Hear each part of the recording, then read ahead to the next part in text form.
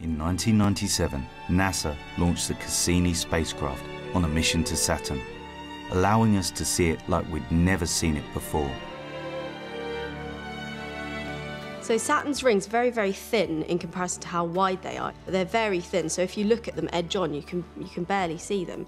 And they're made from a mix of things, mostly from ice, water ice, which means that they're very reflective, and that's why we can see them from Earth. Cassini has also revealed a whole army of moons orbiting around the planet. But one of the moons in particular caught Cassini's eye, Enceladus.